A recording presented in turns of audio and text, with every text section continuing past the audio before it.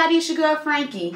Welcome back to my channel where I talk about everything film and TV and how it is being a filmmaker in Chicago. Today's topic is going to be about the Squid Game, the challenge. Okay, if you haven't seen the show, catch up on the show, but like the actual show. But the reality show was, it was something overly dramatic, I tell you that. I'm pretty.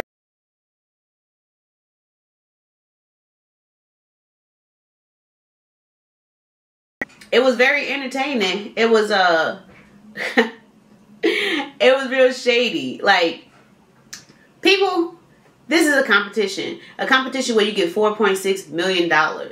Obviously, a lot of that about to be taxed once the competition is over.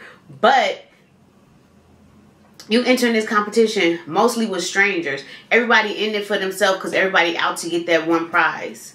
Everybody is your op. Like,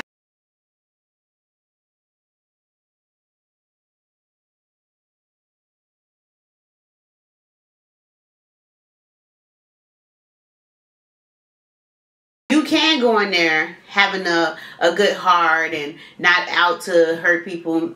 That's cool. That's great. But, you know, unfortunately, nice guys finish last. And just because somebody's nice to you, they probably being strategic in some type of way. There's 456 people in this competition. They trying to eliminate as many of y'all as possible.